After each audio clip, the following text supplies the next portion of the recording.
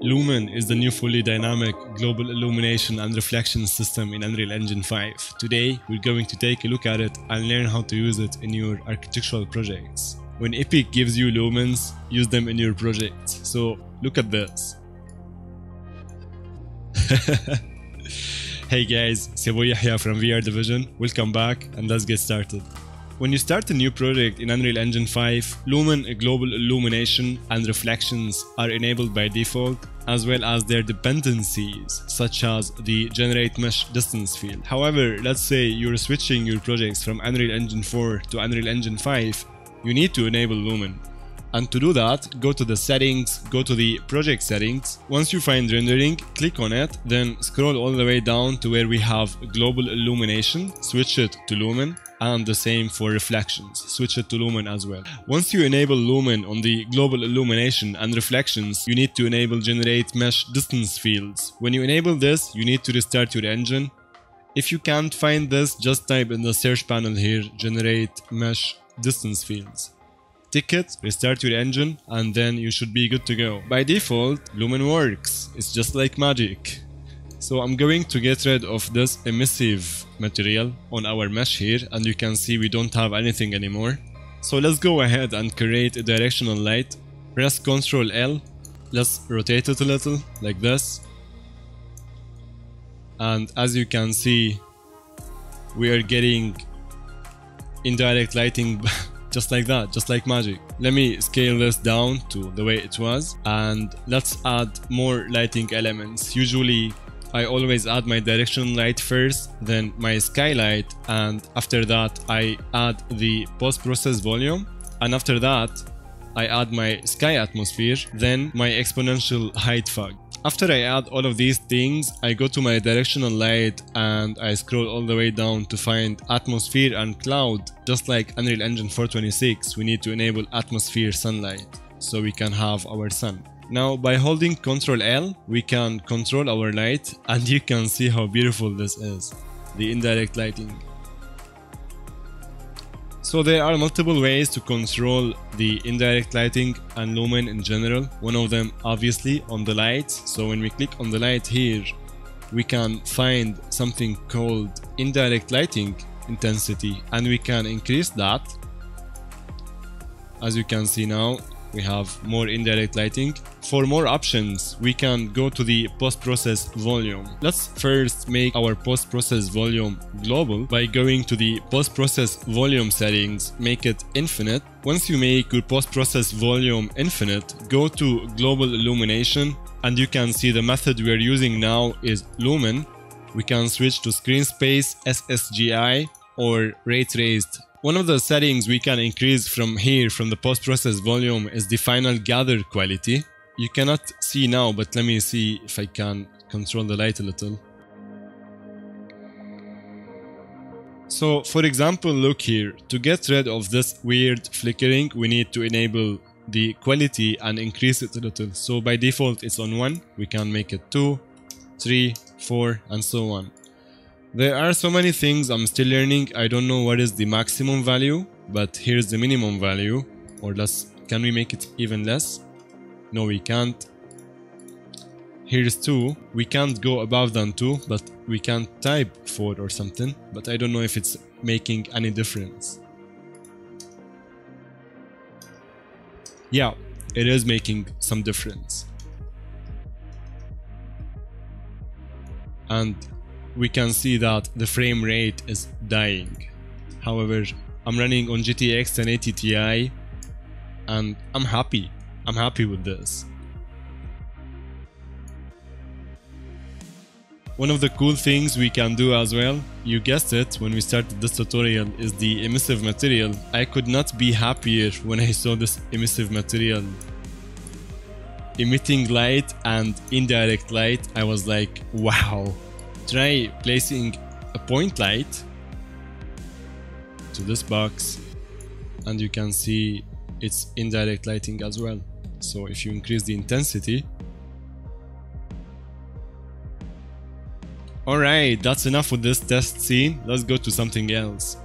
There is a link to DataSmith in the description below, so go check it out. I exported the scene without the lights, and I already have some lights I'm gonna show you. Just like this, we have this scene lit with Lumen in few seconds. There is no need to bake the light, there is no need to wait, there is no need for anything. The result, if you ask me, is just incredibly amazing. All of this in real time, my mind is blown, and it's still only the second day of this. There is still so much to learn, and I totally love it. So this is our scene, and to take a look at the lights, how I achieved this, I'm going to disable this, and what I did is similar to what we created before. Let me actually enable that and show you what I did. So here is my lighting setup. I have a directional light. It's all on the default settings. Nothing is special. Exponential height fog with reduced setting, because this is a default setting for the exponential height fog. And this is what I usually like to do. I just set it on super low quality because I don't like the black outside for the lower hemisphere. So I just do this. We have a sky atmosphere, which is the physically accurate sky. So when we change the direction of the light like this, if you want the light color to change, you need the sky atmosphere, and you need to enable on the directional light the atmosphere and cloud. And now when we change the position of the sun, it can change dynamically. Amazing. We also do have a skylight that I only increase the intensity scale from 1 like this to 5. It was depending on what I'm trying to achieve. So I think 2 perhaps is nice. I forgot to mention, when you are switching from Unreal Engine 4 to Unreal Engine 5, the virtual shadow maps are a new method to generate high quality shadows, as you can see. So this is the normal good old way, and this is the new virtual shadow maps.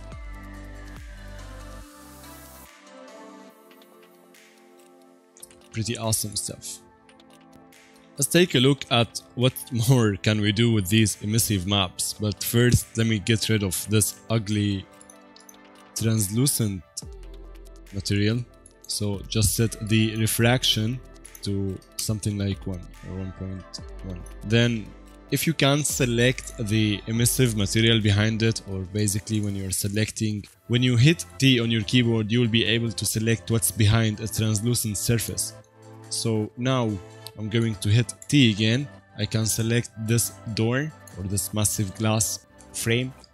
If I hit T again, I will be able to select the whole building in this case. And the beauty of Lumen in general, this is one big mesh, as you can see here. There is no light bake, no nothing, and it seems to me like everything I learned about light baking and optimizing the geometry is just gone. Not gone yet, because we still need to bake the light for virtual reality projects, which is unfortunate, but I hope in future we will never need to bake the light again. To have more fun, we can bring another light like this rectangular light,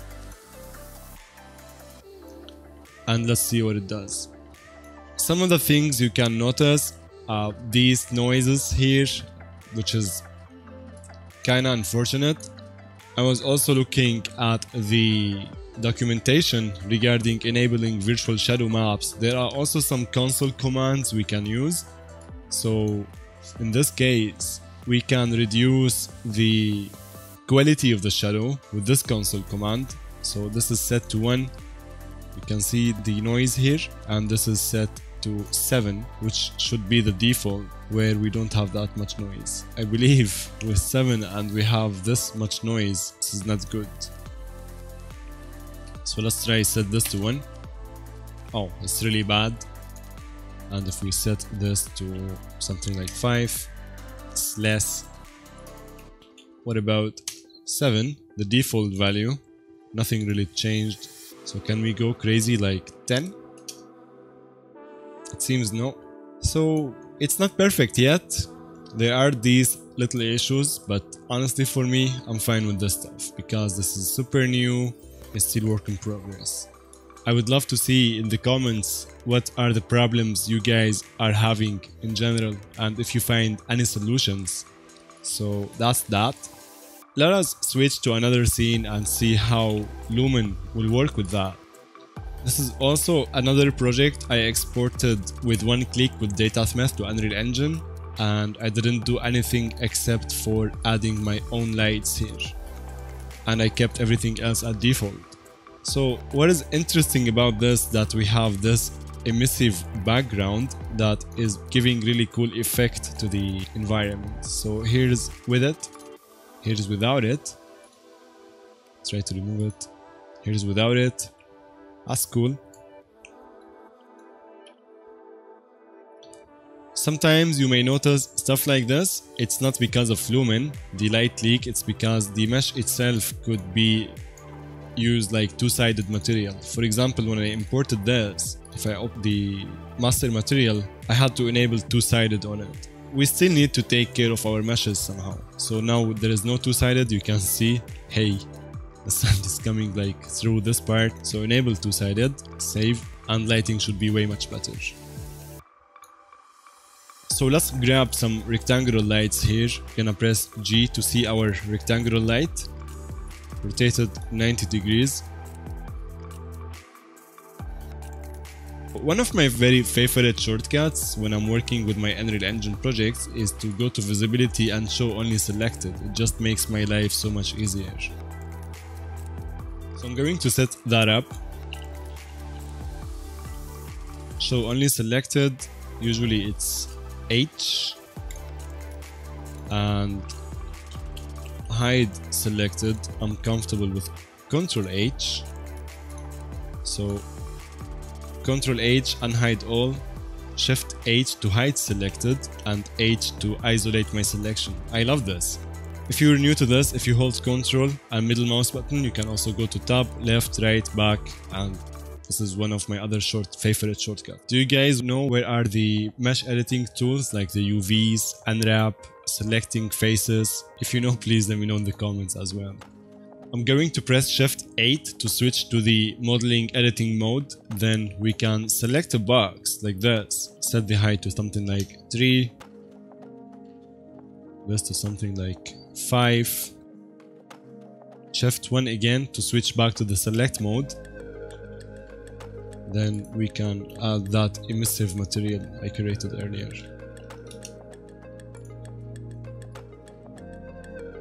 Let's see from distance.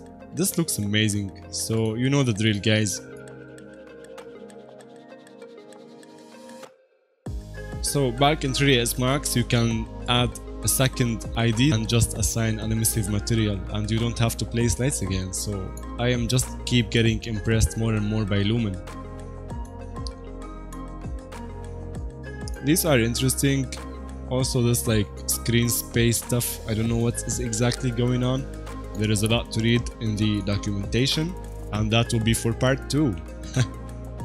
However, I hope you guys enjoyed this video. I hope now you know how to use Lumen with your projects like this. I would love to see what you are guys creating. Feel free to join us on Discord and show us your work in progress. We would love to see what you're creating. I mean, look at this. Lumen uses mesh distance field in order to illuminate our scene. So I was trying to understand what's causing this, and I made a duplicate of this floor to make it as a ceiling, because this seemed to me not that right. So I made it, moved it slightly on the top just to cover the ceiling area like this, and I still had that problem. So I went to show, visualize, mesh distance fields, and I was like, So I went also to the tab, and I noticed that the mesh distance fields are still overlapping my ceiling. So it seemed to me then that we need to move the ceiling even higher than this. So now it's above them, yes, we see that, but it's still doing no effect yet. There are many ways to fix this. The first one is just increase the ceiling height. So now as you can see, when we move the ceiling on the top of this part, now we can see, the ceiling looks way much better, and now I am impressed. As you can see, this floor, it does not exist here, so we need to take this floor, then also move it to the top, just like this. I think it's okay if they are not exactly next to each other, because we need the mesh distance field around that, right? So I was thinking, well, just delete this and make this really big. Go to the tab, cover this whole area. Right, just like this. And there are some problems here because this area is not closed, so that's why. So we can simply then bring one of these meshes and do something like this. Or fix it in 3ds Max. So this looks way much better. The other way we can improve the lighting quality, we can go to the static mesh itself and go to the build settings, and we can search for the distance field resolution scale. So now it's set to 1, which is the default value on all of these meshes. We can make 5 perhaps, and you can see now it's less. So if we make it less perhaps, cool. So play with these settings. Also here we have two-sided distance field generation. I am actually interested. So if you remove this and we enable this, is it going to fix our problem? Nope, unfortunately. What about this? Oh my god. So the higher, the lower? Why I'm asking this? We can always go to show. We can go to visualize and mesh distance field. Alright, so let's see. 5. There is no mesh distance field anymore. Ah, there is. It was generating. What about 0.2? So the higher, the better, I guess. So what about 20? It's generating the mesh distance field. You cannot see it, guys, but in the corner there is building mesh distance field. It's taking forever. Okay, just finished. So did this make any difference? Let's go ahead and see. So go back to visualize and disable this mesh distance fields. Since we're going to use Lumen a lot, I wonder if there is a shortcut for this. Mesh distance. Ooh, this is cool. So let's say Ctrl+Shift+M. Nice.